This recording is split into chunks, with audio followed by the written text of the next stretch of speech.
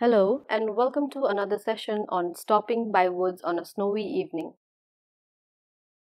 In this session, our objective will be to understand the essence of poem Stopping by Woods on a Snowy Evening, understand the strengths of the poem Stopping by Woods on a Snowy Evening, understand the weaknesses of the poem Stopping by Woods on a Snowy Evening. And the question is, as a critical thinker, explain the strengths and weaknesses of the poem Stopping by Woods on a Snowy Evening. Let us now begin by summarizing the poem. Stopping by Woods on a Snowy Evening is a beautiful poem composed by Robert Frost. The poem has an important lesson with a strong message. If we take a look at the poem, we can derive the poet's infatuation with nature. The poem seems quite straightforward in the first glance. However, if we dissect the poem, then we can find deep metaphors in it. In the poem, the poet seems to be on his way back to his home on a snowy evening. There is a beautiful forest on the way, and he stops his horse and himself to feel its peace and tranquility. The breeze and downy lake add more beauty to the peaceful forest. It is the night time, and there is no one to break the silence. However, the horse finds it quite strange stopping there, as the spot is not their destination and the darkness is growing. In the end, the poet realizes that he cannot stop any further, even if the beauty of the forest is enchanting, because he has promises to keep and goals to reach before he sleeps. Now that we know about the basic summary of the poem, let us scrutinize the strengths and weaknesses of the poem.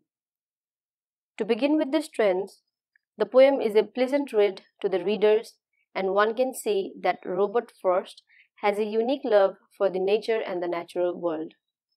The poem also talks about the beauty of the nature in even the darkest of elements like the frozen lake, darkness, and cold weather. However, metaphorically, the woods may be representing various attractive, luring events, temptations, and fantasies. The poet yearns to stay and enjoy this world because, unlike the real world, it has no obligations, duties, and responsibilities. The passerby in the poem could be all of us in the real life. Similarly, the horse could be symbolizing the consciousness of the humans. Nature indeed has healing properties. It can heal the human psyche and set us free from our labors and drudgeries.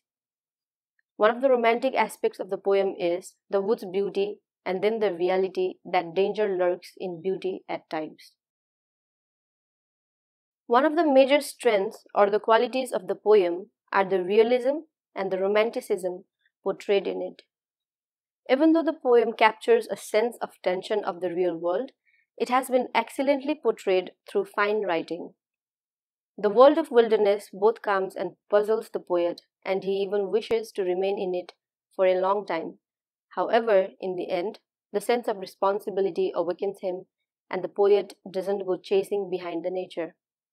He knows that he has not fulfilled all the obligations in his everyday world, and that he must return to it, because he has promises to keep and miles to go before he sleeps. The verb sleep may symbolically refer to death, which may be embodied by this world of wilderness. The poet conveys the message that all of us have miles to go before we meet our ultimate death, but before that, we must remind ourselves of the duties and responsibilities that we must commit to. Now, let us move on to some of the weaknesses. In the beginning of the poem, the poet seems to forget his responsibilities towards his family, friends, and community as he gauges the beauty of woods. That makes us question if everybody finds the nature so beautiful that it makes them forget about their duties and responsibilities completely. The beauty of nature gives us a sense of joy and enjoyment for a moment, but that doesn't mean that we have the right to forget what and who we are. Responsibilities come first before anything, and I believe that the whole concept of linking duties and responsibilities of a person with natural beauties is unjustified, don't you? Similarly, the poet has looked at life from only one perspective. Nature isn't the only beautiful thing that everyone desires. There are other several products of modern science and technology which have become an inseparable part of the modern world. The poet does not take these things under consideration. So that's all for today's session. Let us quickly review what we have covered in this session. The poem mainly revolves around the poet's infatuation with nature. The poem seems quite straightforward in the first glance. However, if we dissect the poem, then we can find deep metaphors in it. In the end, the poet realizes that he cannot stop any further, even if the beauty of the forest is enchanting, because he has promises to keep and goals to reach before he sleeps. The poem also talks about the beauty of the nature in even the darkest of elements like the frozen lake, darkness, and cold weather. The poet yearns to stay and enjoy this world because, unlike the real world, it has no obligations, duties, and responsibilities. One of the romantic aspects of the poem is the wood's beauty, and then the reality that danger lurks in beauty at times. One of the major strengths or the qualities of the poem are the realism and the romanticism portrayed in it. The poet conveys the message that all of us have miles to go before we meet our ultimate death. But before that, we must remind ourselves of the duties and responsibilities that we must commit to.